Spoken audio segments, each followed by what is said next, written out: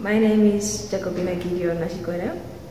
I was born in Okatakomatemo, which is a village that is around about 15 to 10 kilometers away from Mandangwa, towards Chicago.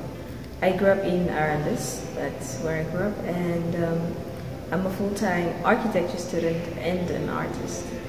My life as an artist started at a very early age. I'd say it was around about the age of 7 to 8 years. I started with making beads, just jewelry, starting off making bracelets and creating different patterns with that.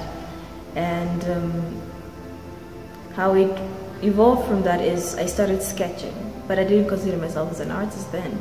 I just started doodling in my sketchbook, and that I kept to myself. I didn't really show anyone. So as years went by, I started showing friends and family, and people could see that I was doing something great. So I decided to pursue that and just not take it as a hobby anymore and actually do more with it. So over the past 2 years, I've come across oil painting, acrylics. I tried a few newspaper stuff because I used to wet the newspaper and mold it like clay into different like pots and stuff. So I also did that at home. But currently what I am doing now is acrylics. I'm fascinated about acrylics, so I love the fact that it gels so well with water. And the fact that it dries up so fast, it just gets my mind going. So acrylics is what I'm fascinated about, and it's the medium that I've been using for the longest, as I remember. My journey as an artist and my journey as an artist and an architecture student relatively started at the same time. Because when I started doing art, that's when I decided I was going to study architecture. So for me, architecture is also art. It's also a form of design, and one needs a creative mindset to do it. So currently I'm in my second year of doing architecture, and I'm loving it. I am fascinated about it, and it correlates quite well with my life as an artist. Having the design process behind it is quite similar to what I have to do, and designing a house is quite similar to creating a painting. You have to look at the foreground, the background, what's in the middle, what are you focusing on? And it's the same thing with painting. You have to focus on the background. What is the subject? What is the subject telling you? What is before the subject? What is the subject, the main, element of the painting? So architecture and being an artist correlates so perfectly, and it took me a while to realize and actually put what I do as an artist into architecture, and what I do as an architecture student into my art. So they correlate quite well, and yeah, I'm loving it. In this painting, like you've seen, there's quite a lot of wash with the acrylic, so I get to get the wash with the acrylic, because with oil it's quite expensive if you were to use an oil medium to get the wash. So here it's much more of a lucid flow, and then here it's much more of a saturated one. As you can see, like it's more darker because there's more paint to it. Here it's more water than there is paint, and the whole story behind the fabric was to kind of create movement in the painting and just have this still movement basically. So I decided to take the fabric, because then with the folds you can still see that there's some form of movement, but then it's still. So with this one you can see that it's more a technique that I use in my older version, which is more colorful and more playful. Although there is some form of movement with the water, it's still very stagnant with the face, because the face is much more rigid. If you look at this is much more flowy than this one being a bit rigid. So yeah. So summing up to where I started to where I am now, I can say that when I started off, I was just painting. I didn't have a concept to it, and the more I painted and the more people I met, more artists I met especially, I realized that I need to have a story behind my paintings. I need to be telling a story. Because it's one thing to create something that's beautiful and that everyone likes, like, oh, I love it, but you must have a story. And like I said earlier, we must create platforms in which we tell our own stories and our own perspective of life and the way the things that are going.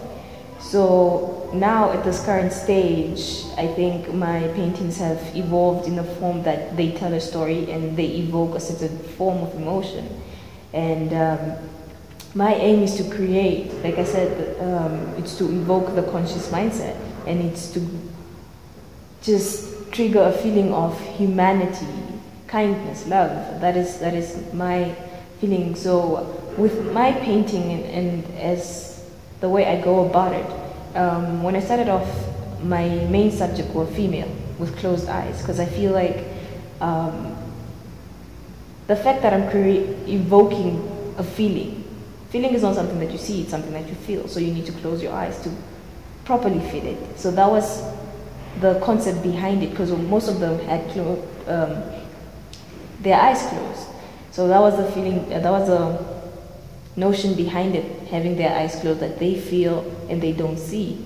So you seeing, it's not you feeling, it's a totally different thing. I can see you, but do I feel you? Do you understand what I'm saying? So they were female, because I feel like everyone has a female figure in their life. It doesn't matter if you were raised only by your dad. You might have an aunt, you might have a female friend. There's always this female figure in one's life. And if there isn't, you always feel the absence of a female figure in your life. Because we all came from females, and that's a fact. And there's that maternal connection to motherhood and womanhood. So yeah, but at this point my technique has changed, and it has loosened up quite a lot, because I now mix acrylic with water, because it's also awesome. And that is one of the fascinating things that I love about it, that I can just dim it down, and with that looseness it creates a much more deeper atmosphere of the painting itself and the subject that I'm trying to focus on.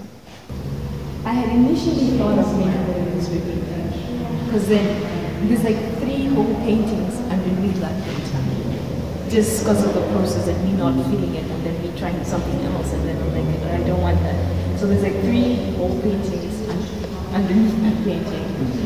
So to give a visual example of the transformation from my late pieces to now my current pieces, you can look at Unstable Feather. Unstable Feather was a technique that I used in most of my previous pieces. It was more bright and colorful, and there was just so much going on in them.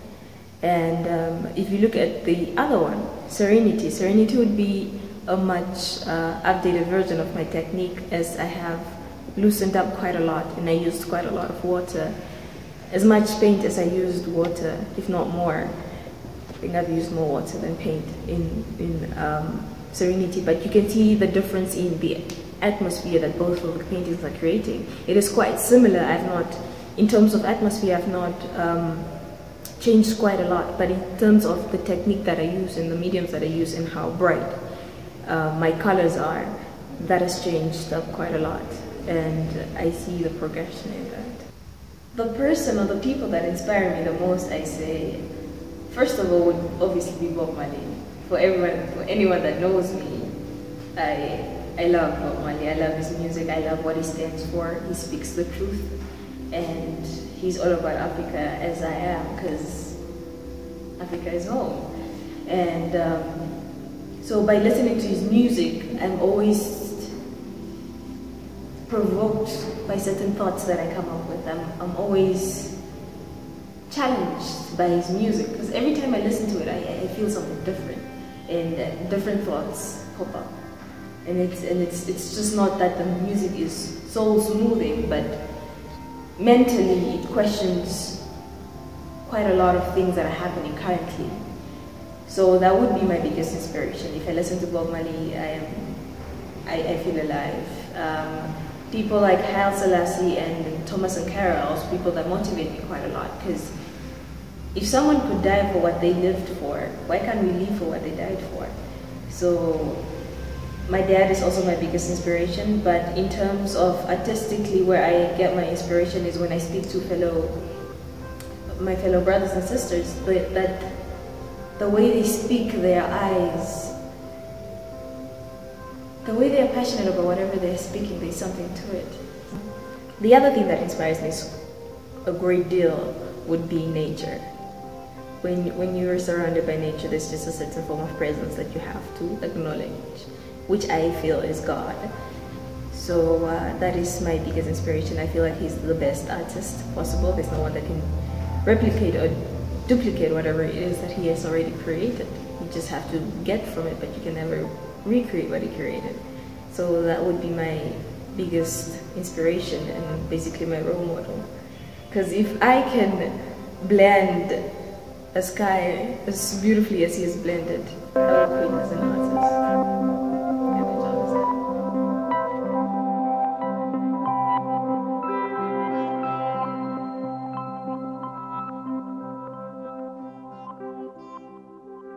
Thank you for watching.